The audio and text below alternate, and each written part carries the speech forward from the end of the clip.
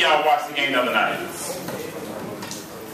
Who are for the Heat? How many y'all for the Heat? So yeah, you may say they suck, but guess what they did? They won. All right, so that was all right. I was cheering for the Heat the whole while. What we want to do today is I'm not your speaker, but I want to introduce your speaker to you on today. The speaker, the young man that will be coming before you is a person I met probably back in 2008. And I was just really impressed with this young man and his ability to motivate me and to really talk about what success is.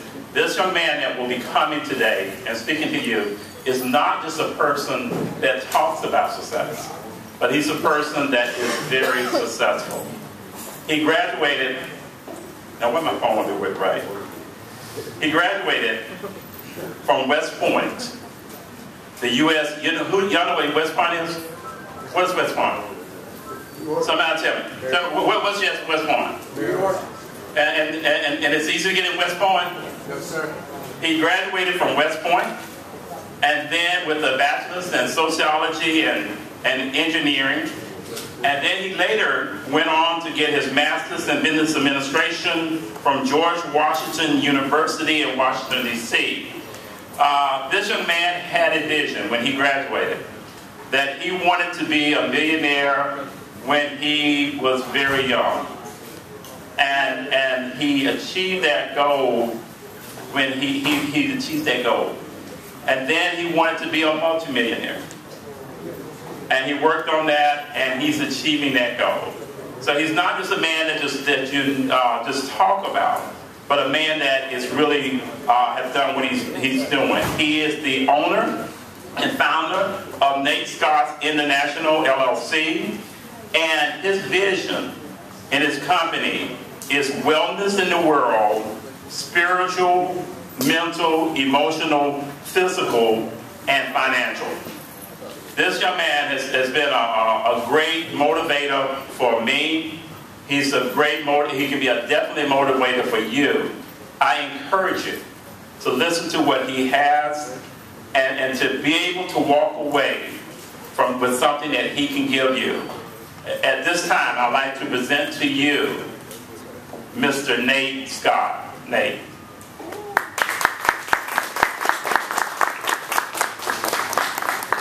Y'all can do better than that.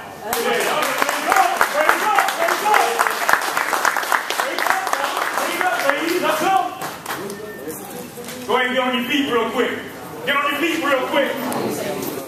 Let's go.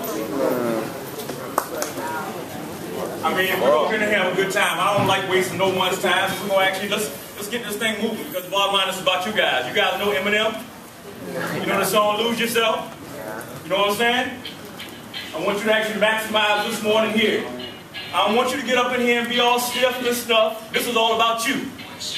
I can promise you this, that if you lend me your ear, I will give you my heart. You're going to actually learn some things here. This ain't no classroom setting. This is about making sure that you walk away with here something, because I know one thing. You got one shot. You got one shot. Who knows this song? Where the lyrics is at? Let me hear somebody. Let me hear somebody. Can you bounce a little? Let's go. Let's take it, y'all. Let's go. Y'all want the words? Give me some. Clap it up. Oh, y'all too cool, huh? You too cool? Don't be broke and cool. Don't be a that's my man. Say it again.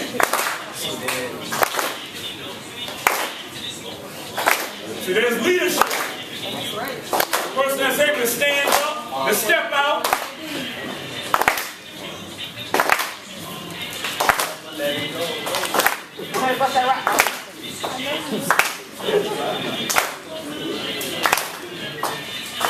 You see, because it ain't about making you guys happy. See, I do this for myself. It's about self-motivation. It's about encouragement.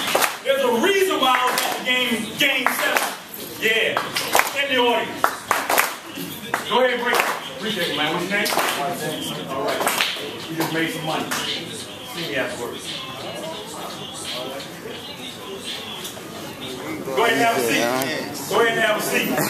I should have won. My goodness. What a lifetime experience. You see, when you go to championship games, you get a chance to do what everybody else is watching. And so what I want to encourage you guys to do right now, go ahead and grab your pens and paper if you're smart enough to actually have a pen and paper, because the bottom line is you came to a session to learn.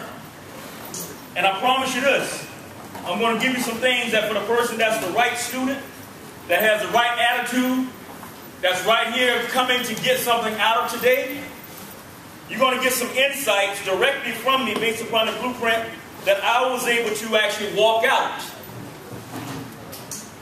and lead to the results that I aspired for early on.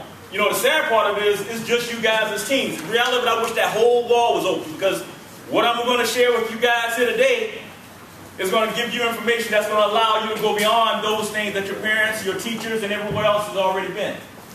Because see, I'm not going to talk to you about theory. See, I'm a show me type of guy. That's what it is for me.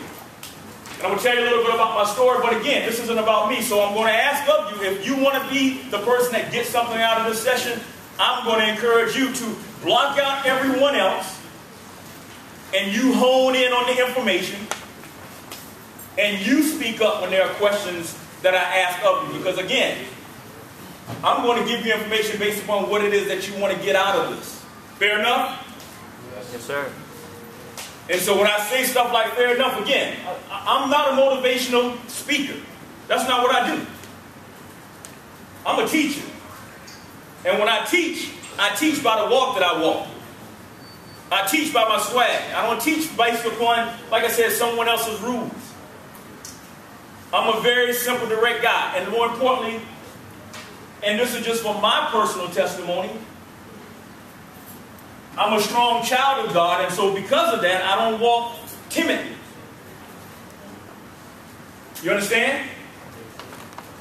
So let me talk to you a little bit about me, but before I even go into all of that, what I want you to do is, what did you get from my background? What was the relevance of that to you?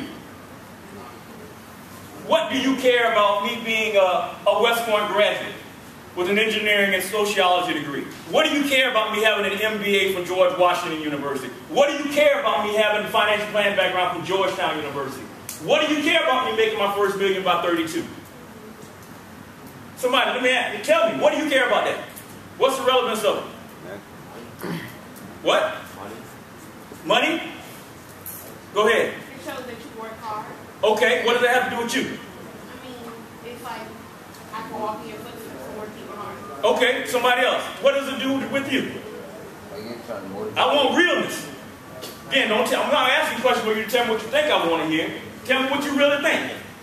What's the relevance of my background and my body have to do with you? In all honesty, it Please. doesn't have to do anything. Please come up here again, man. Come on up here. Quick. You see, that's 2 times that this young man has displayed to me that he's got it. And so what you will get, again, before you get out of here, you will get my personal cell phone. Okay? You will get some other things directly from me. You talking about that? You just earned it. You talking about that? You just earned a personal contact. What? All right? Period.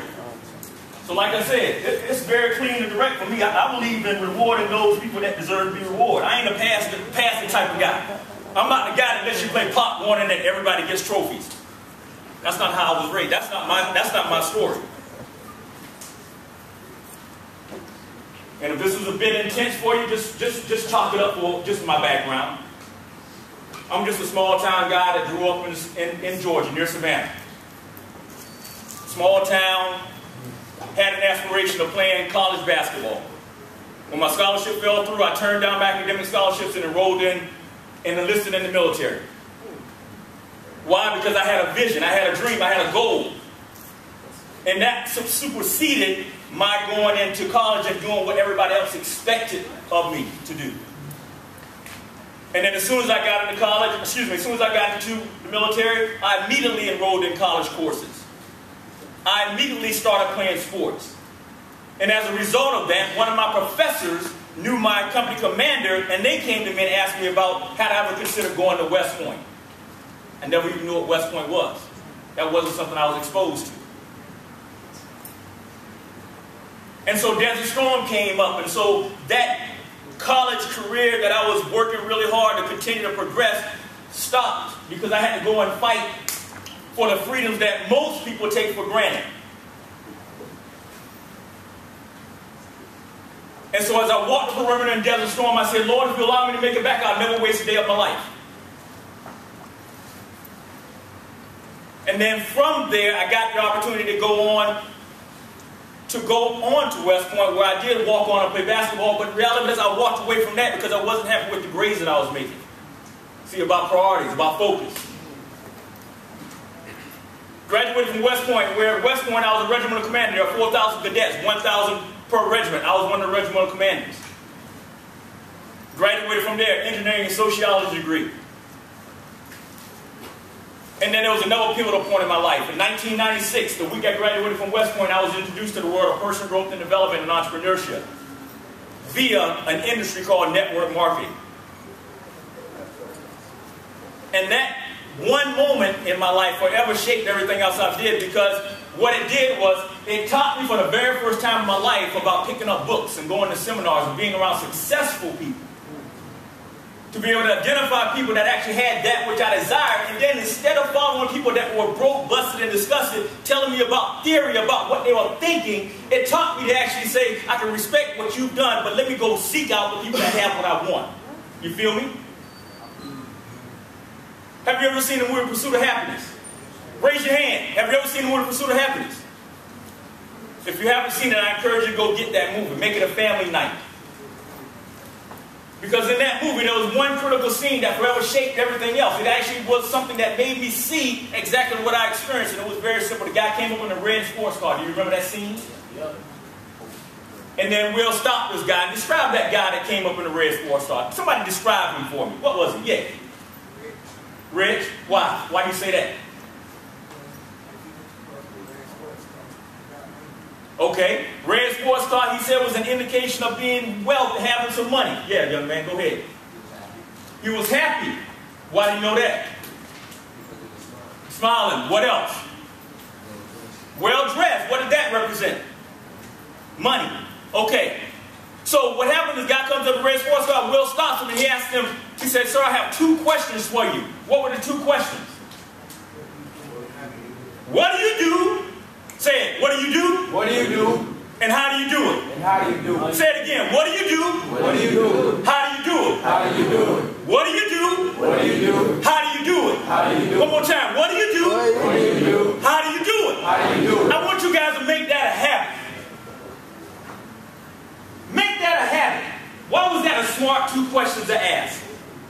He wanted to get where he was. Wow. Wow.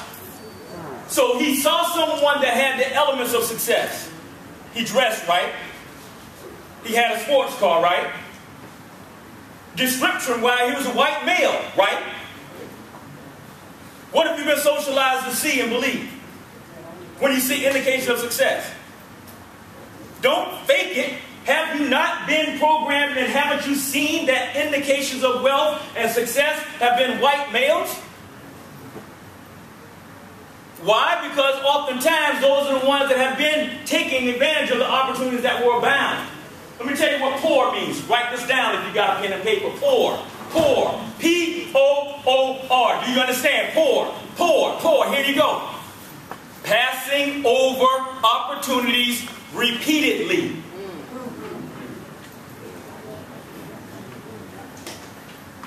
Passing over opportunities repeatedly. Will didn't. Mr. Gardner didn't. What he did, he saw an opportunity to get access to information from someone that appeared to have that which he desired. True or not true? True. Let me ask you a question. You guys saw the game? Great game, wasn't it? What's the likelihood that those guys that were on the basketball court put themselves in a situation and a position to learn from somebody actually that had the game that they had, desired to get to the league?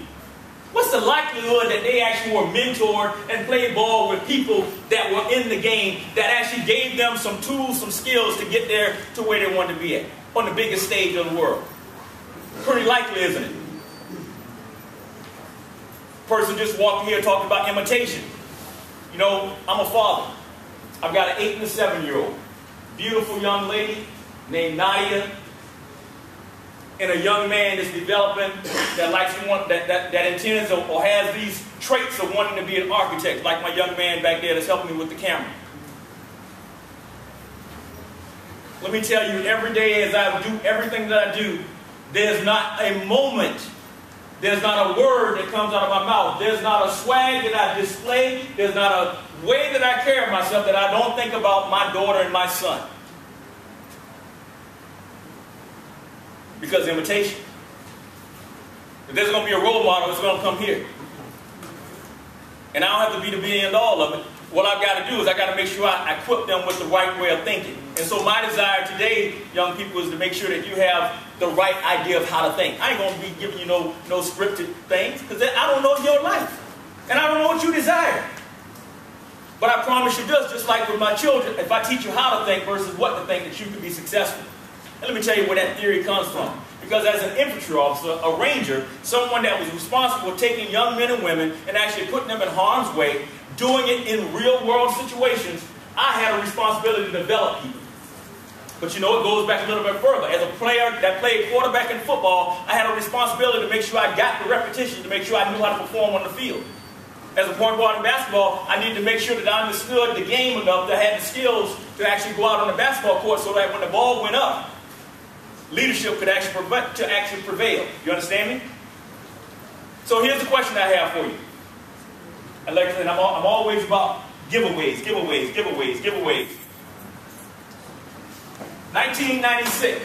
2001. I walked into a room full of happy people. I'm going to bring it back to that movie, Pursuit of Happiness. Happy people. So after Will asked him, what do you do and how do you do it? What's the thing? What do you do? How do you do it? All right. After he asked that question, the guy said, yeah, stockbroker. Any of you guys know about stockbroker? What do you know about that field, stockbroker? Yes. Good with numbers and, selling bid stocks is what he says is his occupation. But inevitably it's about dealing with money, right? How many of you guys in here know how to read stock tables?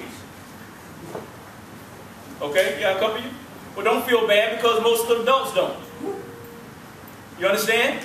Financially illiterate is most of society. Financially illiterate. So my encouragement to you is that if you are in a, let me ask you a question. If you go to a foreign country, what's going to be your biggest barrier? Not speaking the language, right? Okay, so how about, what do you find your parents and everybody stressing out, and even what you're thinking about in the future with what you plan to do with your life, what do you think your biggest concern is? Money, right? Money's like a foreign language, like a foreign land, and it has a language to it. Doesn't it make sense right now to start learning the language? Huh? If it's the thing that's going to dominate your whole life, doesn't it make sense to right now start thinking about that thing that is going to consume you for the rest of your life? Doesn't it? So learn the language. Because if you learn the language, then you can overhear conversations. You can actually participate because you understand what's being said. The reason that we have the conditions that we have is because people don't understand the language. Does that make sense? And then the guy says, no, you don't, right? Because Will says, I guess you got to go to college for that. How many of you guys have been raised that college is the be and all of it? Now here's the thing, and again, you're talking, it'd be different if I didn't have the degrees. See, nobody can say jack about, I know what the meaning of education is. And I've done it at Tier 1 schools. So hear me loud and clear. The thing that's going to determine your degree of success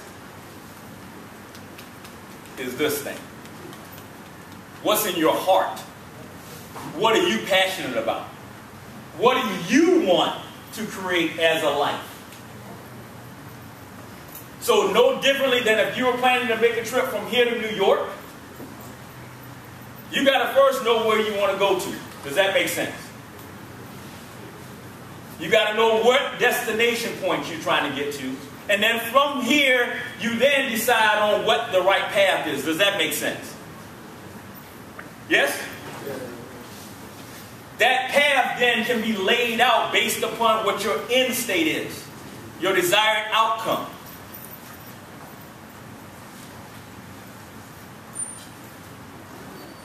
The guy says, no, you don't have to go to college, because see, if he had stopped right there with his own limited beliefs, he wouldn't have went any further. But thankfully, someone that knew something actually said, no, man, don't have that lie in your head. You ain't got to go to college. You got to be good with people and good with numbers. How early can you begin to learn to be good with people? Pre-K, right? Isn't that true? If you got a little sister or a little brother and you've been popping them upside the head, your mom and dad probably told you about that, right?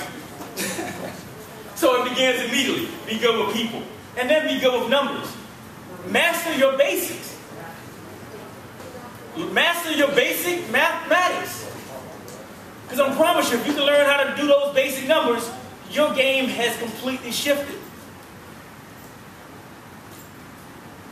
And the guy gives him that insight, and then what happened was Will was stupid enough to believe him. He was stupid enough to believe him. And he pushed all his chips in, and he actually went all out. But before that happened, the guy looked back, and people were walking down the steps. Do you remember that scene? And what did he say? He said, they all look so damn happy. Why couldn't I feel like that? How many times do you look around and see people's faces, adults' faces, and you look at them and you say, I don't want to feel like that. Not, I don't want to look like that. I don't want to feel like that. Because you can see all about them, right? So today, my desire is actually to just give you that simple blueprint. So again, here's the step. I want you to go watch that movie, and I want you to see it with those lenses that I just now gave to you. Fair enough?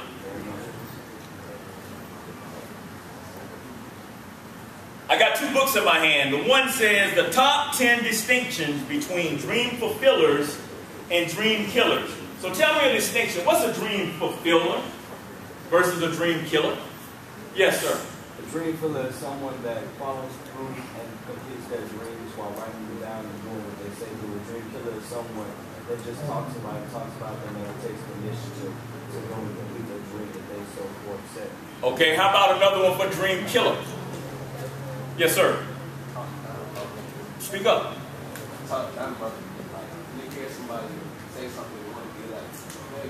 Haters. Yeah. Okay. Haters, right? How many of you guys got haters? I promise you, the more successful you become, the more haters you acquire. So here's a little metric for you to personally evaluate your personal situation is this. If you're a part of the in crowd and you're doing everything because of everybody else and you don't have nobody that's kind of looking at you and trying to hold you back and talk you down, then you're probably not in the 2% club, and you're probably not on the path to be in the 2% club. And when I say the 2% club, I'm talking about 2% that actually controls 98% of the wealth. There's a reason why LeBron James said after they won the championship, why he basically went off when someone asked him about how did he think and feel about everybody that was. He said, hey, listen, I wasn't even supposed to be here. I'm just a little kid from Akron, Ohio. Every time I walk into the locker room and I see James and number 6, I'm blessed. So, everybody else, kick rocks. Like I said, imitation. Imitate those people that have that which you desire. And you got to understand there are traits. There are consistent traits of successful people. And I'm here to tell you today that you can actually start studying successful people so that you can adopt some successful traits so that you can be in position to have a successful future in whatever you desire to do from your heart. Does that make sense? Yes, sir. So from here, dream fulfillers, dream killers. Dream fulfillers are fully engaged. Dream killers are only enrolled. Some of you guys are just enrolled in here, and I've already had one person that's been fully engaged. That's what separates. I can see them immediately. Dream fulfillers build a life. Dream killers make a living. Ooh. Dream fulfillers walk through the valley. Dream killers pitch a tent in the valley. Woe is me. Life is this. Oh man, the man, and everybody's trying to hold me down. And man, you see, man, this is what they did to me. Either you can make excuses or you can make money. You can't do both.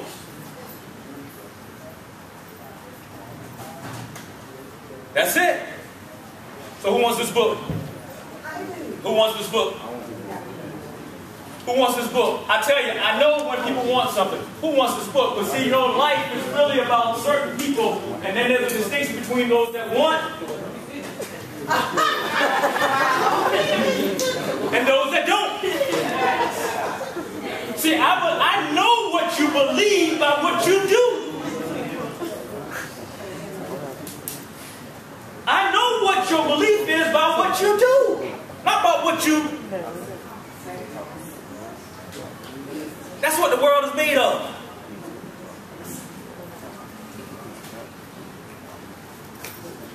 And so when you get strong enough where you can actually walk in who you are, and you ain't got to do all this, well, see, again, that's because you get to the point where you earn it. See, there's a uniform to every game. When I was in the military, I had a uniform. When I was a CFO of a company that was 155, 185, one of the fastest growing companies, I had a uniform. And I was clean. Still got those in there too. Now, you know, I pull them out every time somebody gets so cocky with me and have an edge about them and so arrogant and looking at me because they see me walking like this. Then I have to go pull out the uniform and I have to slap them around with it just to say, what do you want to match? Yes, West Point degree, engineering and sociology. Oh, master's? Oh yeah. MBA, George Washington University. Oh, no, oh. Finance planning, Georgetown University. Oh, money? Oh, first million at 32. Oh, military? Oh, enlisted soldier, then a West Point graduate, then an Army infantry, Ranger. Oh, license 766, life ever annuity, mortgage and real estate. Oh! Author, speaker, coach. But only when it's relevant because someone sometimes just has to be shown because of what they see and how they judge. But you got to earn it. And so what I'm telling you is this. It's a simple process. The first thing is you got to begin with the end in mind. This is when you want to take notes. Begin with the end in mind. I'm encouraging today that you actually take the time at this stage, make this to be a defining moment for you where you actually start thinking about what it is that you want from the future. Okay? And I want you to do that on pen and paper. Pen and paper. The next thing is I want you to seek out somebody that has this what you desire in lifestyle. Not about degrees, not about job. I want you to start getting back to the point where you actually are a dreamer. Because here's the deal. Most people die at 25, wait to be buried at 65. Somebody tell me what that means. They die at 25, wait to be buried at 65. Yes, sir. Lost hope in their dreams. Lost hope in their dreams. Okay. Top 10 distinctions between winners and whiners. Winners and whiners. Winners find a way. Whiners find an excuse. Winners can have what they want. Whiners want what they cannot have. Ooh! Winners take responsibility. Whiners play the victim. At West Point we have 4 responses. Yes, sir. No, sir. No excuse, sir. Sir, I do not understand. My kids right now, boy, y'all know.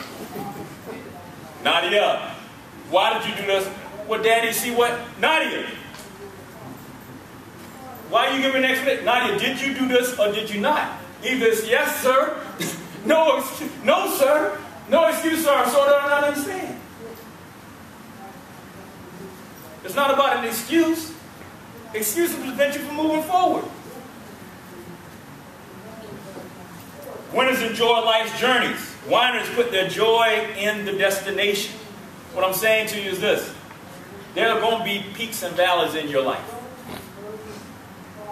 There are going to be tough times. But before I leave out of here, I'm going to give you 4 statements that I promise you that if you start internalizing these 4 statements, it's going to set you up for success. It's going to set you up for success for the rest of your life. How much time do I have? Huh? I'm out of time, boy, y'all. Well, with that said, let me just go ahead and say this last thing. And I'm going to be around, and I'll definitely encourage you to connect with me. I'm on Facebook. Okay, I'm on Facebook. Nate Scott is my name.